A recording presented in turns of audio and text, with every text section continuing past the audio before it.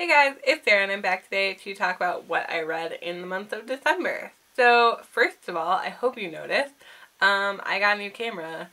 Unfortunately, I have had a rough go at learning how to use this camera and previously filmed like 3-4 other videos. So, you know, they were all out of focus. It was really great. I figured I was not going to put that up on the internet. I could do better. I could demand better of myself. So hopefully this is in focus. Alright, let's get going. I don't actually have a lot of the books here because I did get a lot from the library in the month of December. So I will put pictures up somewhere of those. And yeah. The first book that I finished in December was Everything I Never Told You by Celeste Ning. And I actually, so when I looked back on Goodreads, I had given this a 5 out of 5 stars. And when I was comparing it to the other books that I read in December, I just felt like it wasn't a 5 out of 5 star book. I'm not saying that it was any way bad. I did really, really like this book in comparison to the other books that I read that month and maybe throughout the year. This just wasn't like a all-time favorite of everything. This book follows a family whose daughter at the start of the book commits suicide, and this is just kind of like what happens after that and how her family deals with that and moves on with that and responds to the situation that they're put into. And it kind of fills in backstory, and it's more of like just a character-driven book. Not that a lot doesn't happen, but it is a lot of like character focus. The next book I finished was Lost in a Good Book by Jasper Fforde, and this is a part of the Thursday Next series. The first one being The Air Affair, and I read that last year. These are just like fun books to read. They're not anything like super serious. They're just kind of nice, like pleasant books. They're not best of the best or anything. It's just, like I said, they're really pleasant. They're fun to read. There's a lot of really great like literary references in the books, and definitely a good read if you like books in general. The one issue that I had with this more so than The Air Affair was that I read Jane Eyre before, and this one was more heavily influenced by Great Expectations, and I not read that. So that's definitely on my TBR list. Who knows when I'll actually get to it. But I would like to read that book. It's just, I understood it, and I feel like I know who Miss Havisham is and everything, and I like know the gist of the story. It's just that if you haven't read it, I feel like, you know, it's always nicer to like really know the source material and the canon for it, but whatever. I gave that one, I think, a 4 out of 5. It might have been a 3 out of 5. Either way, it was a good book. Like I said, I thoroughly enjoyed reading it. The next book was The Absolutely True Diary of a Part-Time Indian by Sherman Alexie, and this book was really sad in like a semi-uplifting way. I don't know if that makes me sound like really horrible human. But you know when books like are sad but they're like leave you hopeful? That was one of these books. This book's about a kid growing up on a reservation. He's part of a Native American family, and just kind of what he has to deal with living on the reservation, and he wants to better his life and see himself like actually go somewhere, and so he actually decides to go to a white school. And it's funny in a lot of ways to see the difference between how he's treated on the reservation, and he's kind of treated like an outsider there, and how he's treated at this new school, and he's treated like an outsider there. So it's a very hard time like figuring out his identity and kind of like where he fits in.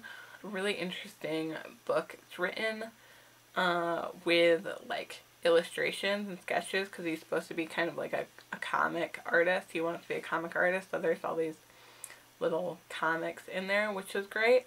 But it is incredibly sad. He has a lot of family drama and tragedies happen to him. And I loved that book. I definitely gave that a 5 out of 5 star book.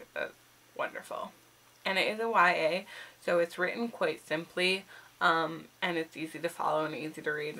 The next book I read was Did You Ever Have a Family by Bill Clegg, and this was on the long list at least. I don't remember if it was put on the short list for the Man Booker Prize. So all the Man Booker vloggers, or not all, but like most of them talked about this book, read this book. So you can go check that out. I guess it's probably a better review than I'll put here, but I actually really love this book. I gave this book a 5 out of 5 stars. I didn't really know what to expect. It was kind of like not the one book, because I really want to read A Brief History of 7 Killings, and I want to read A Little Life. But it was like the one book that stood out to me as like it just grabbed my attention and I wanted to read it, and I had this like strong desire to pick up this book. So yeah, I ended up doing that, and it follows this woman who has a family tragedy, and it's just like this horrific thing that happens to her, and her entire family dies, and she's kind of the only one left, and it's done so different chapters for different people. It's one of those, but I do like the way he filled in the story and kind of like wove everything together. So you get like the backstory, and then you get the story of the day and what happened there, and it's just kind of all these different people's perspectives and their like way of going about it, and then the story is revealed in that aspect, and it follows her and kind of what her life is like and how she moves on from the situation. So it's just really, I don't know, another sad book, but it's really like just an interesting character study and character development, and I feel like, I don't know, it's enjoyable in a way to read. It's probably bad because it was really sad, but it was also really good. So yeah, the next book they finished is Fangirl by Rainbow Rowell, and I love this book. I don't know what else I can say. Like, I'm pretty sure most people know what this book is about. It's about a girl who goes away to college. She doesn't really know how to fit in. She has a lot of anxieties and kind of issues with the social world.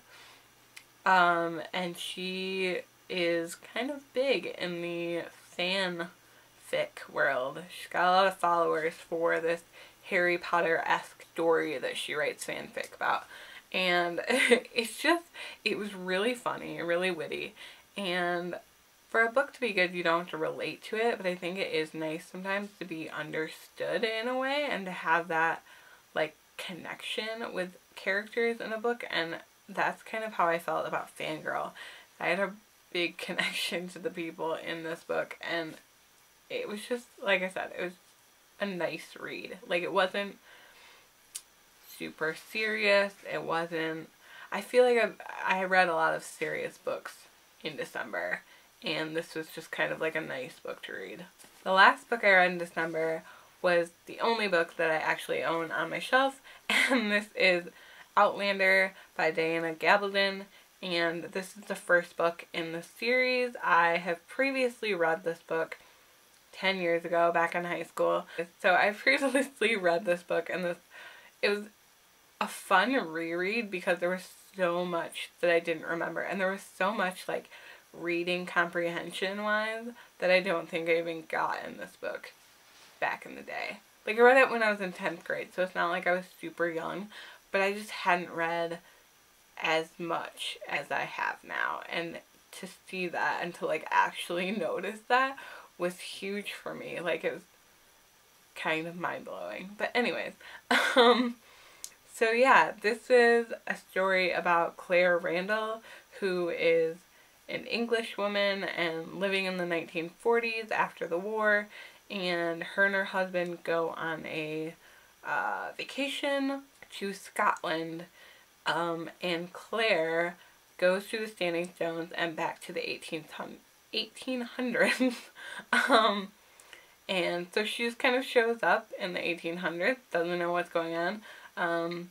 People don't trust her because she is English, and there's conflict between the Scots and the English at the time, and she is kind of taken in by this family. It's great. It's wonderful. There is an attractive Scottish man that is in this book, and, you know. So anyways, I had previously read this, but I hadn't continued on with the series, and I really wanted to do that. So I went back and reread this. I'm now reading this second book in the series, which is Dragonfly and Amber. And I have seen the first season of the Stars series, and I liked it, but I don't know. I liked it a lot. Maybe I'll film like an entirely separate video about that, because I just feel like I have a lot to say. I don't know. I feel like I had a lot of opinions about that show. But anyways, you should read this book or go watch it. Anyways, that's it. That's everything. And I will see you guys next time.